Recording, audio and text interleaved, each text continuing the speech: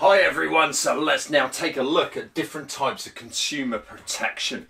Okay, so within this lesson we're going to look at each of these in turn, just to understand what they are, who funds them, as well as their different areas of work. Okay, so let's take a look firstly at the Financial Conduct Authority. This really is the one that has the overriding responsibility for what is taking place in the financial services industry. It's independent as an organisation. Its remit is to regulate the actions of financial service providers. It charges membership fees to all financial service providers, and they all need to sign up to abiding by the Financial Conduct Authority to actually operate. Okay, so firstly they authorise financial service providers. They actually say yes, you can operate. Secondly, they have a supervisory role, so they actually prioritise consumer interests, and they want to make sure that financial services providers are not taking advantage of consumers in any way.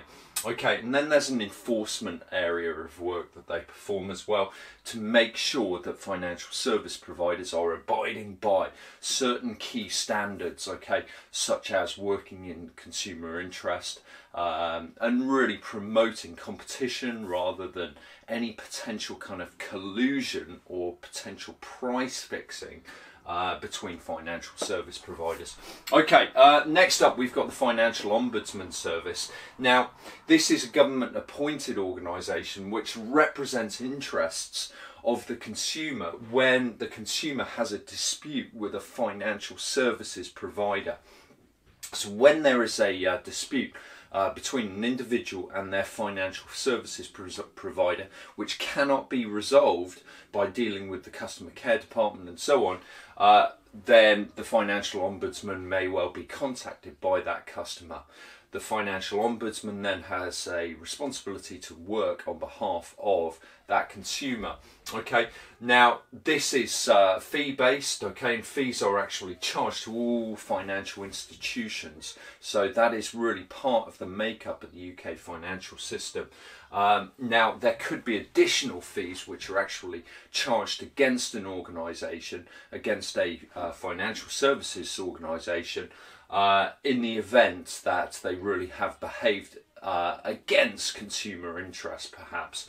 Okay, recent case example to consider might be, of course, the fact that when interest rates were reduced so dramatically in 2008 down to 0.5%, not all financial service providers wanted to pass on such savings to their customers, and various customers got together and actually got the Ombudsman on board and fought against their mortgage providers. Okay, finally, our area of work in relation to the Ombudsman Service, well, it's only involved if they cannot be satisfactorily resolved in these disputes between the consumer and the provider.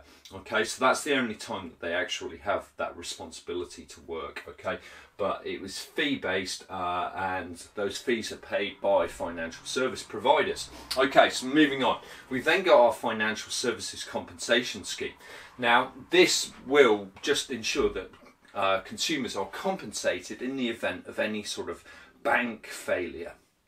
If there was a bank crash and you couldn't get your money out, well, this Financial Services Compensation Scheme guarantees that you will get all of your money back up to £85,000, okay? So it will pay compensation to a consumer at the financial services if the provider cannot do so, okay?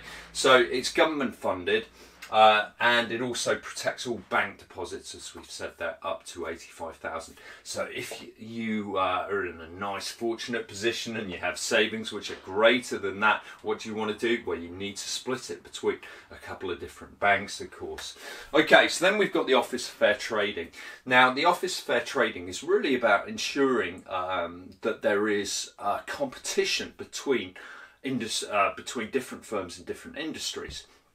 And previously the Office of Fair Trading has made sure that yes, there is sufficient competition within the financial services industry. Okay, its remit has recently changed, however, okay, and we'll come to that in just a second. So it's a government organisation that really regulates and supervises all markets to make sure really that there is enough competition and there are fair trading practices taking place and consumers are not being exploited. You know, it'd be no good having all of the banks getting together and saying, oh, let's all charge a 5% mortgage rate.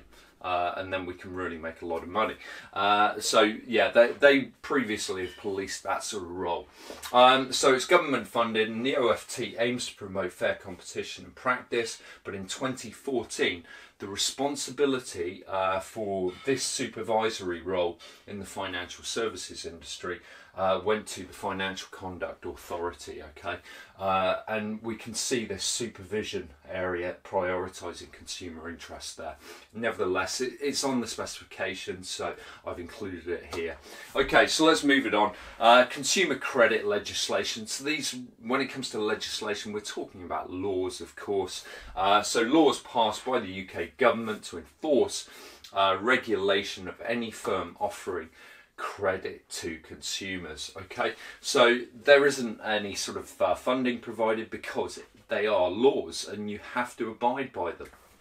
Okay, so any firm offering credit will be subject to these laws. So if you consider, for instance, credit cards or hire purchase agreements, well, what needs to actually happen in any credit situation is you need to be very, very specific about what APR is going to be charged. It's the annual percentage rate of interest, how much that will be. You also need to lay down exactly how much the actual monthly repayments will be to ensure that consumers truly understand the products that they are signing up for.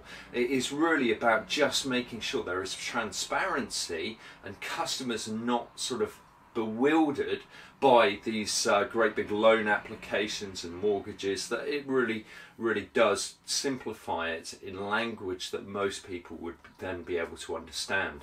Okay, so that is the importance of these consumer credit laws, and it just helps to ensure that consumers are not being taken advantage of. Right, there we go. I hope that's all right, guys. Thanks ever so much. See you next time.